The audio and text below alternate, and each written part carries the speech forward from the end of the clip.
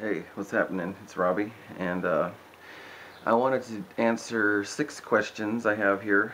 I've got a question I heard this weekend. I thought was a really good question, and I've been over this several times. And actually, I'm going to get the Bible here to make sure I'm answering this in a very good way here. And, it's going to be in 1 John. Get there a little bit later here. But I'm going to answer according to what I know off the top of my head. That's usually how I do my stuff anyway. So this weekend I was with a lot of people, and one of the sisters had asked me that, for the true believers who really are born of the Spirit, they're really separate, and they try to confront people who maybe believe themselves to be saved, but they aren't very aware of sin in their life. They're not very sin sensitive, okay?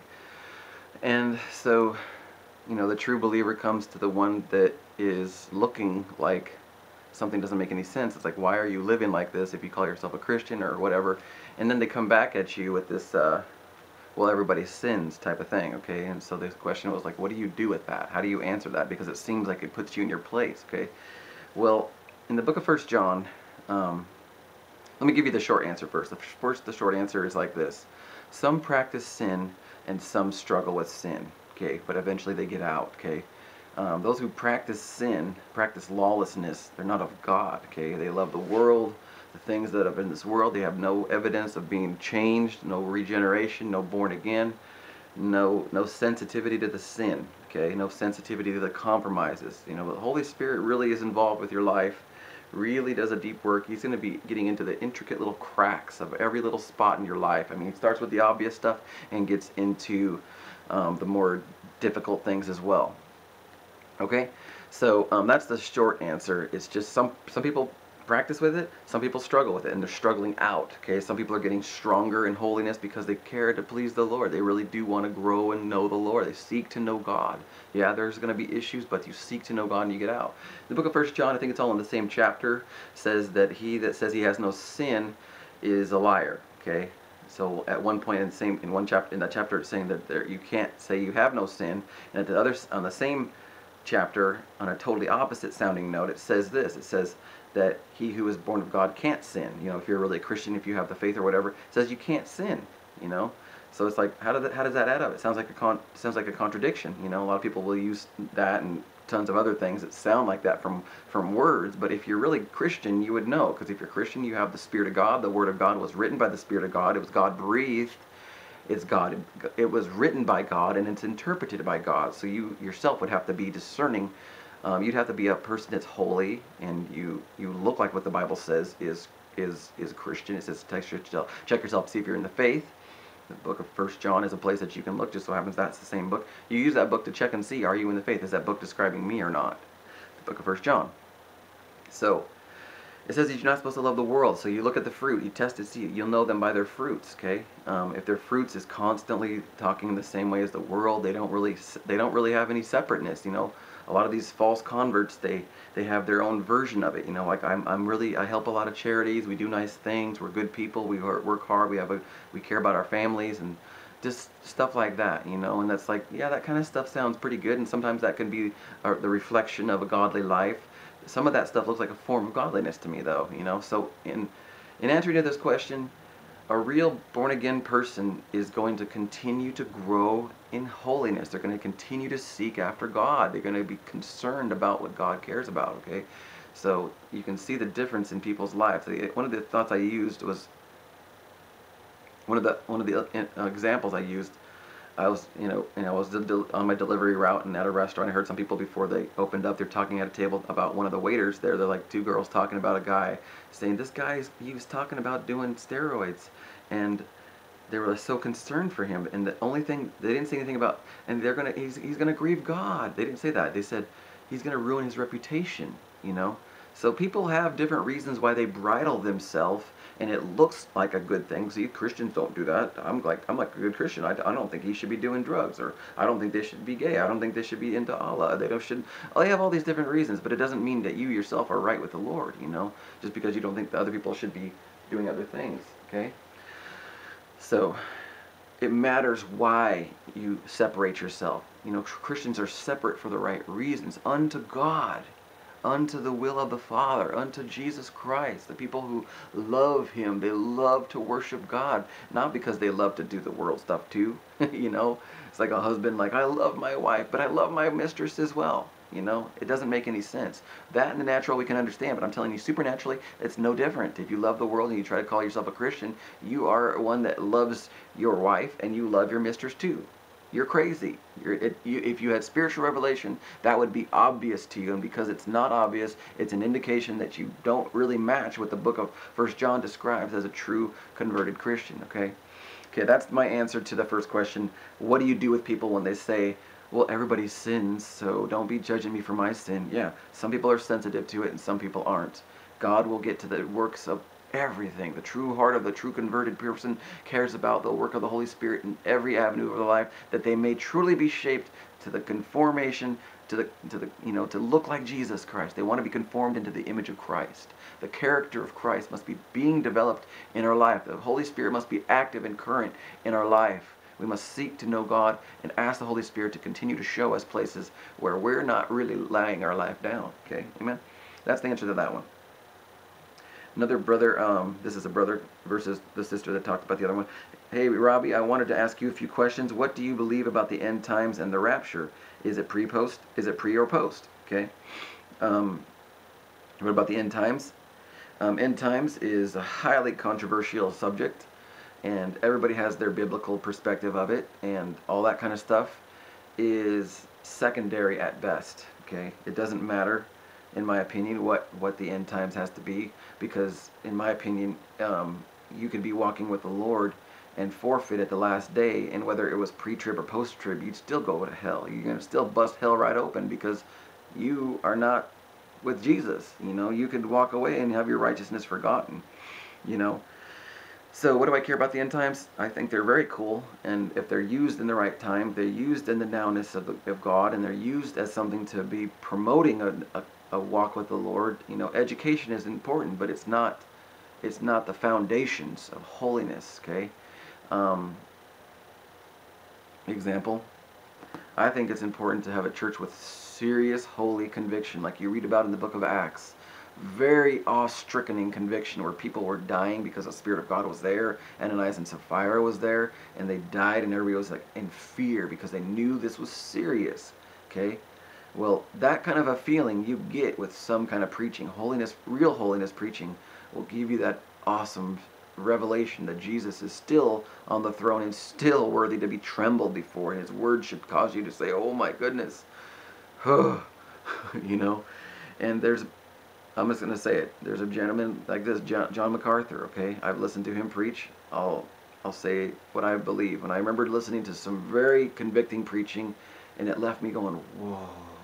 And it left that very awesome touch of God, like the intro places of like, this is what they must have been experiencing. This just incredibleness of the reality of Christ, you know. This God's presence is so strong. You're like, whoa, God, oh God, I'm trembling before you, you know. And then then I popped on this very informative word from John MacArthur talking about Islam versus Christianity or something like that, educating you, and the material was incredible.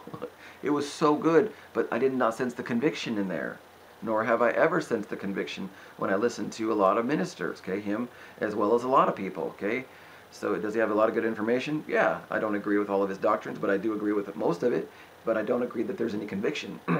You can take one little thing out of all your good preaching and make it a no conviction, and that means you're just learning. You're ever learning, but not able to come to the knowledge of the truth, you know. And that's truly what God's people do. They recognize him as an awesome God to be trembled before, to be feared, to be reverenced in the most awesome way. Not to leave a sarcastic look on your face, but to be in awe of God. Look off a cliff, think you're going to fall, and say, oh, oh, oh. You know, we should have moments with God that are like that. And because we don't, it's evidence that we are seeing him for what he really is. Because that's kind of what I think Isaiah did see when he did see God on the throne. He was saying everything's unclean. You know, this is just untold reverence. Untold reverence. Mountains are mighty, all these things. Their oceans are roaring. Just incredible waves, incredible storms. Just things that are just incredible. Just mighty, mighty big things. It's all there because God set it in motion, you know. So, I don't think it's a very valid thing to get too involved with all this end time stuff. Pre-trip or post, like I said, I don't care about any of that stuff. I think it's terrible that people get divisive over it. I believe it was made by the devil. The different versions of the end time theology, it's called eschatology. I believe that it was made by the devil's people to just divide the people of God. So when we get into this kind of stuff, unless we're doing it with the right heart, we be very careful because it's highly controversial and it causes divisions. And debate is not of the Lord. Okay, arguments, stuff like that is not of the Lord. Debate is in the list of the same things as like fornicators, idolaters, sorcerers, dogs, just, you know, and debate, you know. These things are not Christian. They're not of the Holy Spirit, okay? So these things are made to divide the church. So that's why I don't get into that stuff. Is it important? Yeah, it's in the scriptures. Of course it's important, but under the right light. You know, Christ must be, it's all about a relationship with Jesus, first of all, okay? So what do I think about that stuff? Is it pre-trip or post? We'll know when it happens. I take David Wilkerson's perspective. He says is it pre-trib or post-trib? He says it's the we can't lose trib. You know, if you're really going to seek to know the Lord, it's the we can't lose trib, okay? Paul Washer says we'll know when it happens. Don't worry about it, okay? Most important thing is that you are regenerate and led by the Spirit. What do you think about doctrine of eternal security? Can we lose our salvation? It's a big subject, you know, and it depends on how you set it up yourself on this one. I personally do believe you can be walking with the Lord, and I believe that a true Christian truly coming to the Lord is a very, very serious thing, you know. Picture the Red Sea being opened, picture the fire, you know, the fourth man in the fire, picture all the mighty acts of God, and then start talking about what it means to become a Christian, okay? It should be a mighty act of God and some kind of like thing where you know you are His people. You're born again of that Spirit. You know, you've come as a child and something happened to you where you knew you were different forever, and to come away from that thing is a pretty big deal. To be truly converted and then to be truly unconverted, it just seems pretty like, why would you ever go if you really knew God? But at the same time, those who know God know when they've broken fellowship with God. And sometimes I believe that can be a grieving, where there's still something where the Lord's still trying to work with you. But I believe that at the same time, He says, I've also, in Romans 1, He says that He's released them. He says that they knew God, they knew Him as God, but they glorified Him not as God. You know, they took pleasure in their iniquities. It was describing what they were doing. It was gross immorality. Okay, so can you lose your salvation? In the way that people are saying it, I don't like to say it plainly and bluntly a lot of the times because it's a very serious topic. I don't like to answer it plainly. But if I had to answer it plainly, I'd say yes, of course we can lose our salvation. In fact, I believe Scripture screams it, okay? And the only reason people can't hear that is because they've been so brainwashed by the masses, okay? When you teach that you can't lose your salvation, you teach people not to fear God, okay? You teach people not to be in awe of God. Now, and on the other hand, is there something of eternal security? Absolutely. Yeah, Christ. Christ is salvation, okay? Christ is salvation. If we're walking with Him, pleasing to walk, setting our hearts to please God for real, you know? Like, how satisfied would you be if you lost your wallet and you never actually found it? Would you ever be totally at peace? No, you'd be searching until you actually found it, you know? And if you know there's a place of honest rest before God where you knew He was satisfied with you, you know that you would never, if you ever know that you'd be just as unsatisfied without finding your wallet, you'd be just as unsatisfied not finding that place of rest with God. You know, you found God. What am I talking about? I'm losing my train of thought. Can you lose your salvation? Yes, you can. Of course you can lose your salvation. But it's not a simple topic. It's not a simple, blunt, careless topic. Okay? Like John Bevere says, yes, of course you can walk away, but it is not just as simple as that. You know, John Wesley made a whole book about it, about how you could lose it in one day, you know? Like, is the question, like, what if you truly come to the Lord and then you walked away and you were struggling with sin and you went and messed around and did something stupid behind closed doors? And Jesus come back right then, would you stay here or would you be gone? I think you'd stay here. I think you'd go to hell. I literally do. I think if you got saved and got tempted on your way home and went to some strip club, and you're sitting there just like, oh man, what did I do that for? And, you know, and then before you really had gotten forgiven again, I believe if you died in a car wreck right then, I believe that you'd gone to hell. I literally do. Before you got peace with God again, I believe that you would go to hell forever for turning off the path. I really believe that. Now, I believe that there's a struggle, and I believe that we're going to continue to climb on and hang on. You know, the church would have no problem struggling with sin if you told them the truth and said, if you have an argument with your wife and then you die in your sleep, when you wake up, you're going to be in hell. Okay? You're not a Christian to argue. You're in the flesh. You forfeited the walking with the Spirit. If you had the Spirit of God, you would very easily know. Okay? Because you don't, you can guess and make it up on your own. These kind of questions come because we are listening to words instead of listening to God. That's the problem. People are seeking to learn about God, but they're not seeking to know God. Okay? If you really seek to know God, you're going to have that same look on your face that the rich young ruler probably had when he said, oh my goodness, I had no idea how severe this was. You know, this is serious, super serious, okay? I know I'm all over the place. This is how I talk, excuse me. Can we lose our salvation? Yes, we can. That's a quick answer. It's a very serious topic, and it should not be answered carelessly and anything like that. It's a very serious topic. I believe it's very dangerous, and I believe it's against all of what Christianity is to preach that you can't lose your salvation. But that's a very blunt statement, and that needs a lot of description to make sure that I'm not being misquoted, okay? Because it's a serious thing. I mean, I could never imagine myself wanting to give up on the faith, you know? I know what it feels like to stall. I mean, I've done that a lot, you know? Stalling when you knew God was saying something and you knew you were like, oh man, oh man, oh man, you know? The Lord says, let the dead bury the dead. Very fearful thing, okay? What do you think about Dave Hunt and the Berean Call ministry? I like Dave Hunt. I know he just died recently. Berean Call. I like Bereans a lot. I think it's good that they search the scriptures to find out if what they've been hearing is true. But like I said, the Word of God is useless to people. The Word of God is absolutely useless to those who do not repent.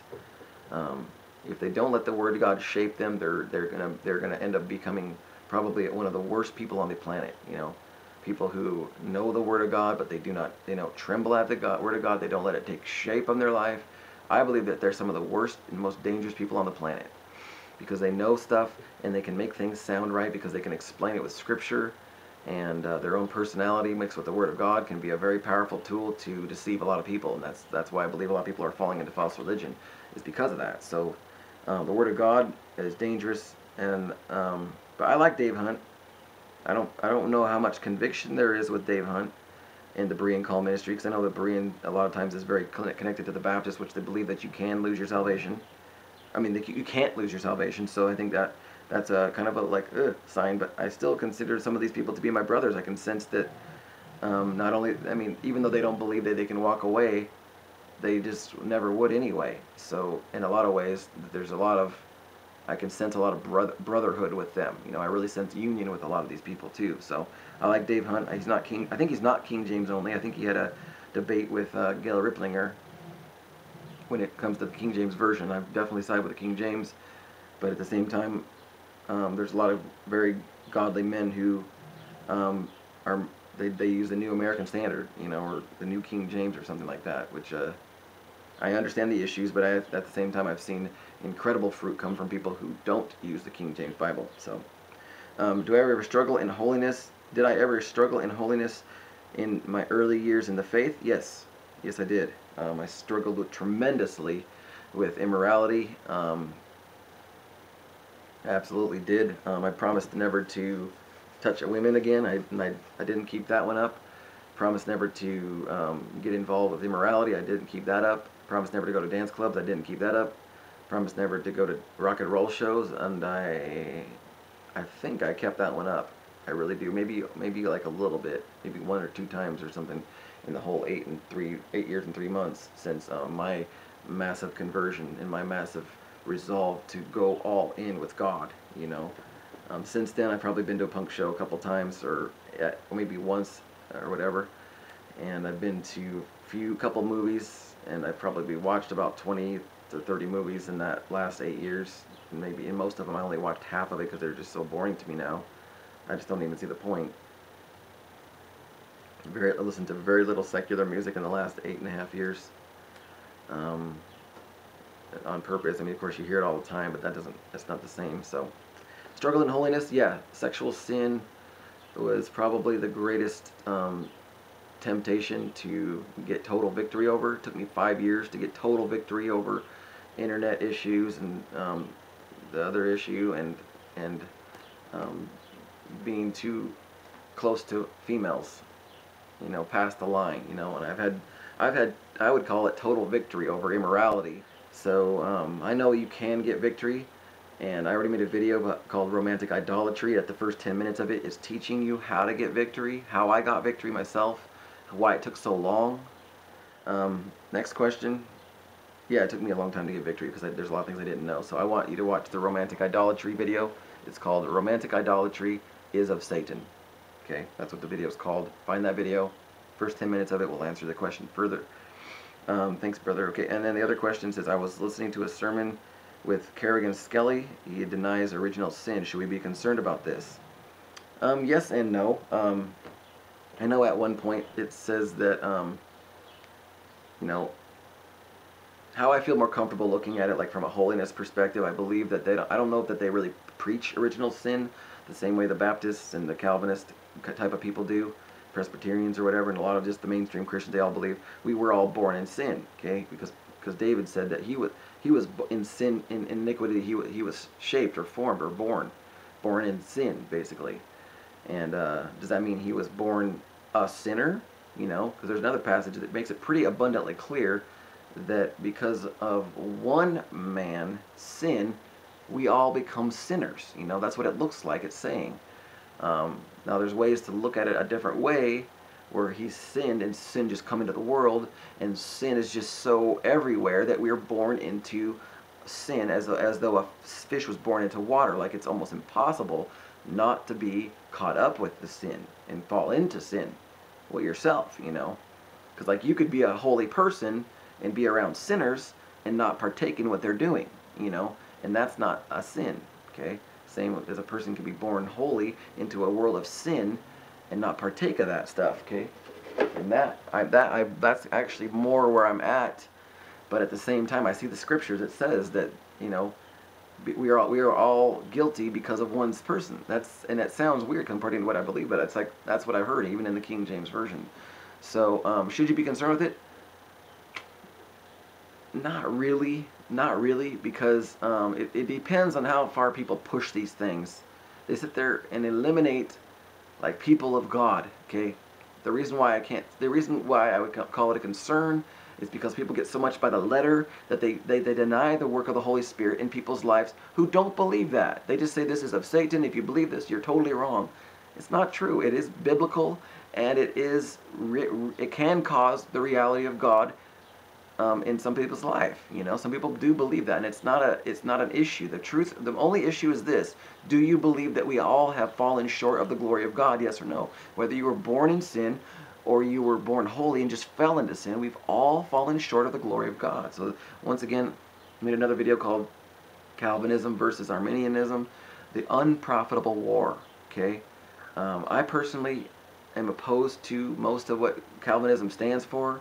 I think it can be very, very dangerous doctrinally, but I believe at the same time people wipe it out without really taking a look at it. Okay, now Paris Reedhead, one of my heroes, he takes a stand about Calvinism. He says, yeah, Calvin, I'm not defending him, and he says he disagrees with the doctrines, but he says like the TULIP, T-U-L-I-P, preservation of the saints, he says this is not, he's not teaching antinomianism. He's not saying that you can just be saved by believing in Jesus Christ and now you can never lose your salvation. He says, no, the Holy Spirit has the power to preserve his saints, okay? Just take the P, preservation of the saints. Does the Holy Spirit have the power to preserve his own people? Yes, he does, okay? Now, that's where the Calvinist and Arminian can agree. We all believe that the Holy Spirit can do that. I don't know that he's saying that it will happen no matter what, like they can live no matter however they want to. I mean, I've seen people take the Calvinistic doctrines and make them into absolute ludicrous foolishness. I've seen them I've seen people do that with just about every subject under the sun, though. Okay? So it doesn't really matter. All these things, there's a lot of just questions that people get into this stuff. The most important thing is that we die to self and find God. We need to tell ourselves the truth and walk in it. Walk in the light that God has given you. Walk with Jesus Christ no matter what it costs. All this other stuff, you'll find it doesn't matter. You'll find it gets in the way of the thing that matters most. Do you know God? Do you care to know God? Do you weep to know God? God, where are you for real? Where are you for real? As dumb as that must look, who cares? That's what a child would do if he says, God, I don't feel like I'm in touch with you right now. The whole world's in sin because they have no examples, because the church is not seeking to know God, period. Okay? Most important thing, listen to the revivalists. They had the best fruit ever. You'll know them by their fruit. Who had the best fruit in history? Listen to them. Listen to the fruit. Listen to the evidence of the reality of God. Don't listen to the rhetoric. Don't listen to all the games.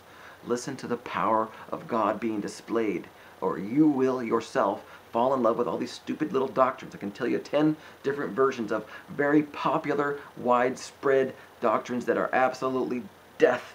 And most people who are involved with those 10 things, I believe most of them are in deep trouble, because they're going to fall into a very convictionless place. But that's what the Holy Spirit is here to do. When He comes, He will convict the whole. He will reprove the world of sin and of judgment and righteousness. So please don't get into all these certain kind of questions. The most important thing is that you are radically swept up with the knowledge of God, because you know Him.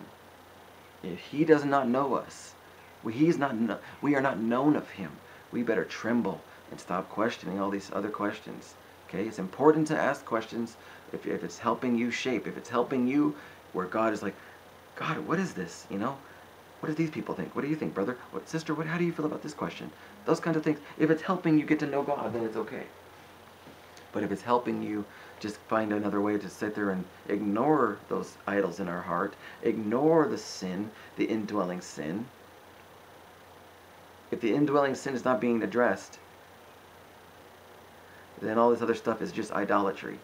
It's just you trying to like play hopscotch while you're not, just over here just kind of acting like you're moving when you're really going nowhere, Just like, yeah, praise God, I know this, and I know that doctrine, I know that one, I know the other one, I know the other one, look how fast I'm going, oh, glory to God, I go backwards, look, I know everything, I know that, I know this doctrine, I know this is right, and this is how I'm right.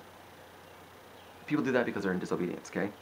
That's the only reason people get into that. So please, everybody, I'm getting worked up about this, forgive me, but it's important that we understand the most important thing, that we need to have the power of the Holy Spirit working on our life. If it's not a reality, die on your face and cry out to God and do what you know you have to do.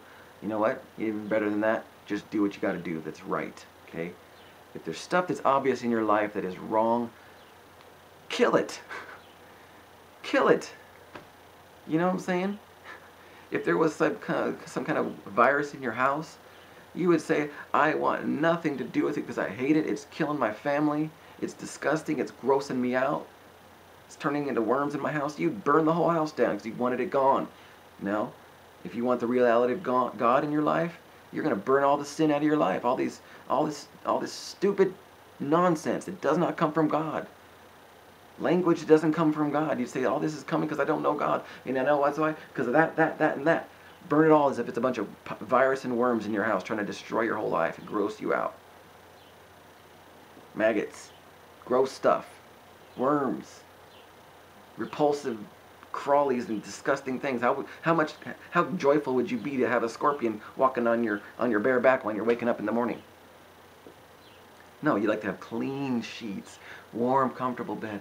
Have a nice cup of coffee. Let's have a donut. Some carbohydrates that you can work off in the day. But a scorpion and some ants crawling on you, it's disgusting, okay? And in the presence of God, all those little compromises look grosser than that. I'm trying to make a point. I want you to understand. It's hard to explain, but I'm telling you, the way a lot of Christians talk today looks like worms crawling in me, all over my hair and all over my body, because I'm just like, you don't know what you're talking about. Those things are disgusting. I told the pastor one time, I'm like, why are you playing that kind of worldly music? You're playing Christian music and now you're playing this worldly music. I'm like, now all that other stuff that you do is worthless. You know why? Because you're still not pure in this department. What if you were married to somebody and she says that she's going to be perfectly true to you every day of the year except one? How valuable would she be? Not at all. You know, that'd be disgusting to you. You'd be like, you are repulsive. You are the worst woman in the planet. You are nothing more than a prostitute to me. Get behind me, Satan. And you'd run for your life because you couldn't believe your ears that someone would ever release that filth from their mouth. How could that ever be in your heart? It's disgusting. Well, that's how we are. Lord, is it okay that I just watch this kind of stuff? No. No, it's not.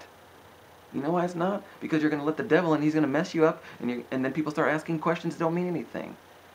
Questions about all this stuff doesn't matter when you have childlike joy from knowing God. We must fight to know God. We must stay free. Remember God's standard for standing, His standard for walking. How do we handle ourselves in the workplace? How do we handle ourselves in travel? How do we handle ourselves around people? How do we handle ourselves around elders? How do we handle ourselves around people younger than us? We honor them, people above us, people equal, people below us, people we've been given authority over. We honor them, hold them in high value, treat them good. People in the streets, no road rage. No, you first. Be at peace, my friend. Amen. It's because we care about people. We want to do things right before the Lord. There's a standard. Care about the standard. We have the fruitful life. Start getting into all this other stuff is evidence that we're becoming unfruitful in our life.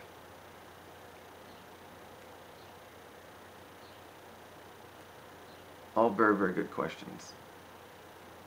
So please don't get me wrong. All very good questions, and I know I take a long time to answer these things.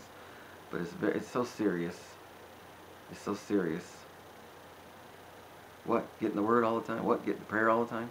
Just do right before God, and you'll know. You'll know. I don't have to tell someone go drink water. They know to drink because they're thirsty. You know, I'm telling people, you don't have to do all these things that people tell you to do. Just do right, and you'll know when to read the Word. You'll know when to go and pray. You'll know because you know Him. You'll know because He's your reality. You'll know because you weep in His presence saying, Lord, is there something else that you want me to know?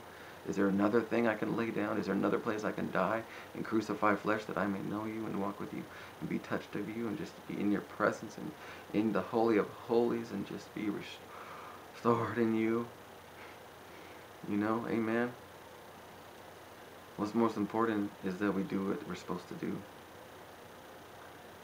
Let our thinking be changed to His thinking. His thoughts are not our thoughts, but they can be when we listen. He teaches us how to do that. He teaches us how. Amen, amen, and amen.